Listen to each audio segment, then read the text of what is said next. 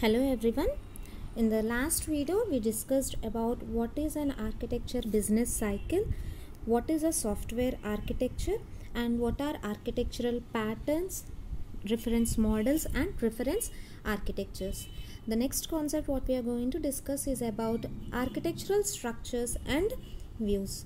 Coming to a structure, as we have already discussed, what is a structure? A structure is nothing but the set of elements, how they are existing either in a software or in a hardware. Suppose if we consider a module structure is nothing but the set of system modules. A module structure is nothing but the set of system modules and how they are organized.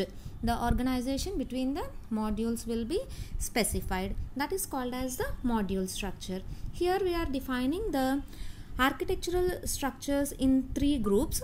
One is a module structure, second one is component and connector structure, and the third one is a allocation structure.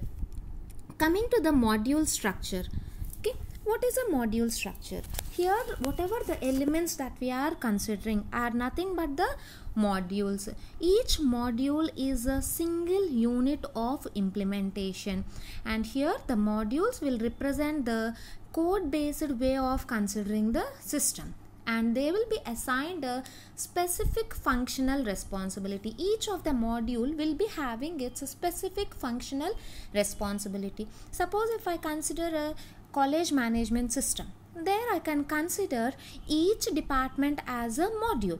Each department in the college can be considered as a module. Again, this department module can further be divided into submodules like student module, faculty module, like that. Classes, you are dividing again the entire module into submodules. Here you must be able to answer what is the primary functional responsibility of each of the modules. The functional responsibility of each of the module must be specified very clearly, and how the modules are making use of other modules, and whether the relationship between the modules is specified very clearly. The relationships, the generalization relationships between the modules must be specified very clearly. That is called as, that is regarding your module structure. When coming to the component and connector structures, here the elements will be considered as the runtime components. Here whatever the elements that we are considering are nothing but the runtime components. Runtime components are the principal units of computation, the unit which is being computing, which is during its runtime you will be considering those elements as components, and the connections between those elements will also be specified. Here the connections are used to provide the data flow from one element to the other element. In module structure, our elements are nothing but the modules, and in component and connector structures, the elements are the runtime components, and connectors are nothing but the communication what you are providing between the components. Communication vehicles, it acts like the communication vehicle among the components. And this, when coming to this component and connector structure, it helps us to answer the questions like what are the major executing components and how they are interacting with each other. What are the major executing components that are present in the system and how they are interacting with each other. What are the major sharing data source? Okay, what are the major shared data stores, whatever the data stores that you are having, and how they are being shared among all the elements, that must be specified. And which parts of the system are being replicated, whether there are any replicas in the system, and what part of the system is being replicated, and how the data progress within the system, which part of the system can run in parallel concurrent execution, okay, which part allows the concurrent execution. All these questions must be answered during this component and connector structure. And coming to this allocation structures. What are allocation structures? They show the relationship between the software elements and the elements in the external environment in which the software is created and executed. The relationship between the software elements and the elements in one or more of its external environments in which the software is created and executed will be represented with the help of allocation structures.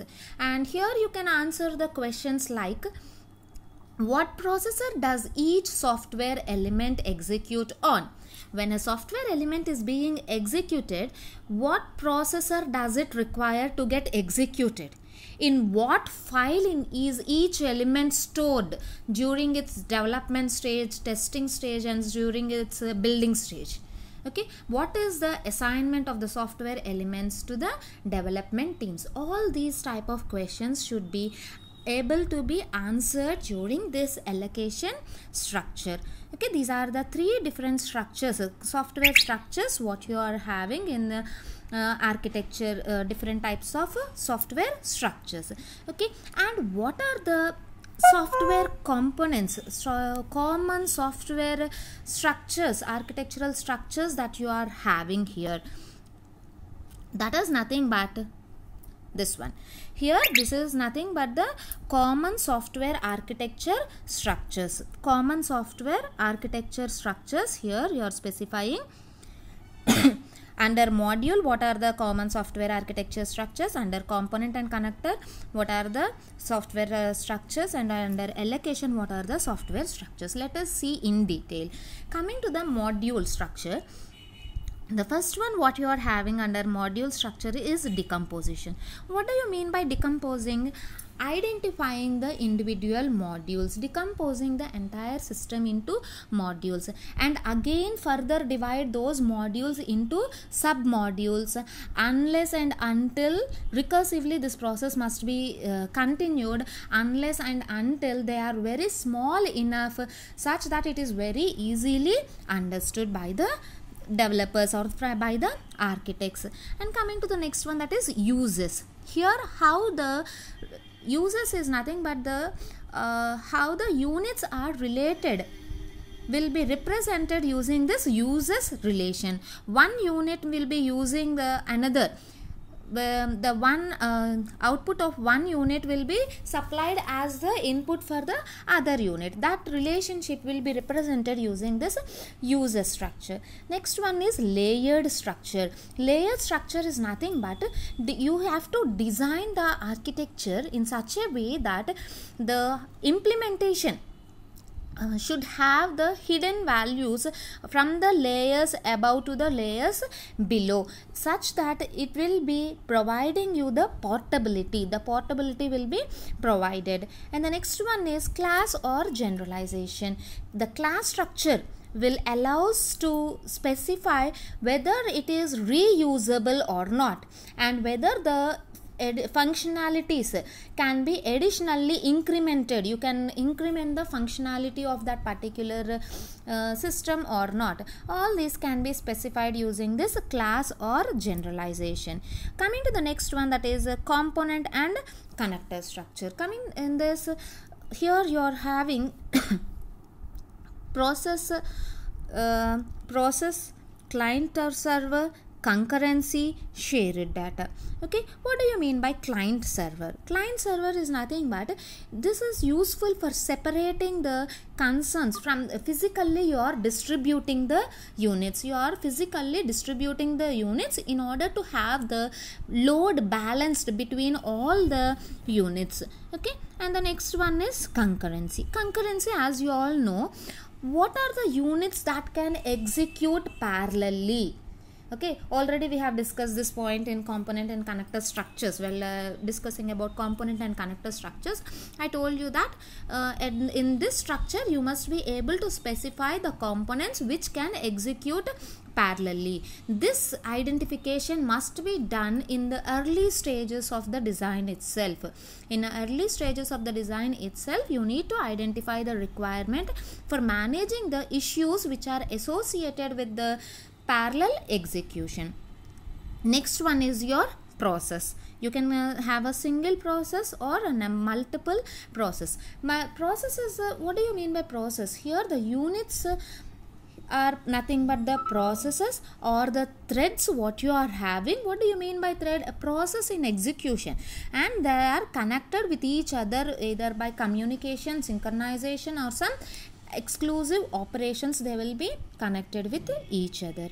And the last one what you are having here is the shared data. This structure comprises of the components and the connectors which are used to create, store and access the data and access the persistent data that is specified in this shared data.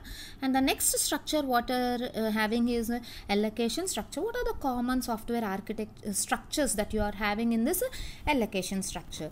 That is work assignment, deployment and implement. Coming to work assignment, here it specifies this structure will assign the responsibility for implementing and integrating the modules.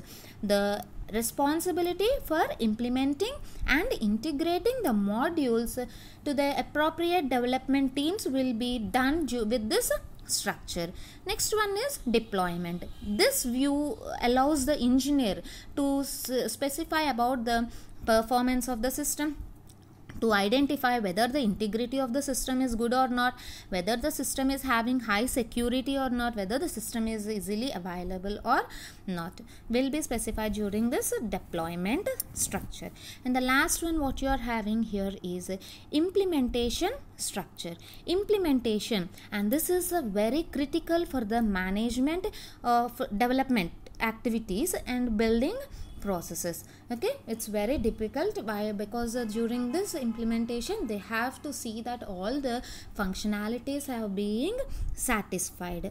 And after discussing all these structures, we must be able to choose the structures. We are having a number of architectural structures. We have discussed a number of architectural structures and the usefulness of these architectural structures, and which structure should an architect work on. When you are having number of architectural structures, which structure should the architect choose, and which structure for which structure the architect has to develop the documentation. Okay, surely not for all the different structures what we have discussed. Maybe one out of all the different structures what we have discussed, we'll be choosing only one structure among all those structures. In 1995, Philip Crutzen, he is a person who has published a paper where he described the concept of architecture comprising the separate structures and advised to concentrate only on 4 different views. What are the 4 different views that he discussed is about logical view, process view, development view and the physical view. And these 4 views are again, they in turn be connected, they are having the connection to your different structures. That is your module structure, component connector structure and the allocation structure. Coming to this logical view. Logical view is nothing but here the elements are the key values what you are having in just like your object oriented world. Okay, here in an object oriented world, what are the elements that you are having? The objects and the classes. This logical view is nothing but it can be related to your module structure. And the second one is the process view. And this view will specify whether concurrency of the functionality can be done, whether the functionalities can be executed parallelly or not, whether the functionalities can be distributed or not. Therefore, it is called as a component and connector view also. The next one what you are having here is